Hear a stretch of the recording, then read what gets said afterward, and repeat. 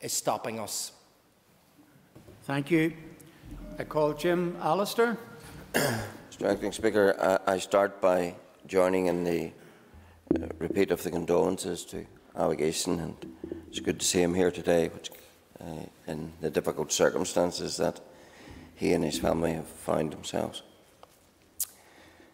Mr. Acting Speaker, Daithi's law indisputably needs to be completed, and until it is completed, I would certainly be urging as many citizens as possible to opt in to the donation service.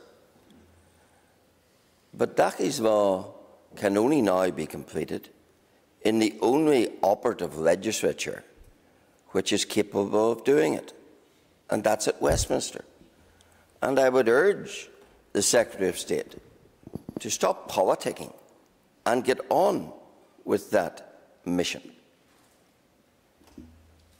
And if Sinn Féin are sincere and so aghast about boycotts, then let them be there to help vote it through. We'll see then the depth of their sincerity and concern about Daithi's law. As for this place, Mr. Acting Speaker, I fear that the Supreme Court has helped seal its fate.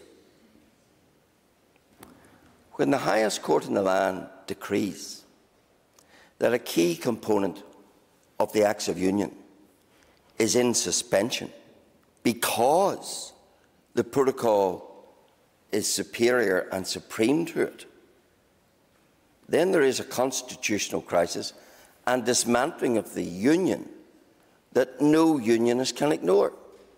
Now, what is the Union?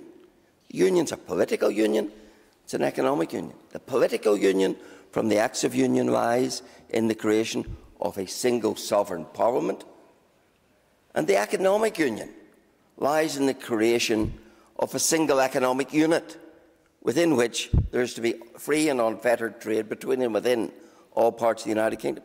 But we now know, courtesy of the Supreme Court, that that key component, Article 6 of the Acts of Union, has been subjugated. It is in suspension. And that is a fundamental assault upon the union that many of us on this side of the House believe in. And that is compounded by a ruling given in our own courts. The case of Rooney against Poots, just a few weeks ago, ruled that any executive, the ministers within it, by law, have to implement the protocol and the Irish Sea border. And that is why no unionist can put their hand to the implementation of the self-destruction of the union in which they believe. And that is why this place is in the condition it's in. As for the EU talks, they're not going to resolve this issue because the sovereignty issue is not even on the table. And unless and until the fact that the sovereignty issue is addressed, which comes to this, that under the protocol, Northern Ireland is within and subject to the EU's customs code, which means GB's decreed a foreign country whose goods must be checked. And we are subject, colony-like, to laws we don't make and can't change. Unless and until those sovereignty issues are addressed, then this place is doomed.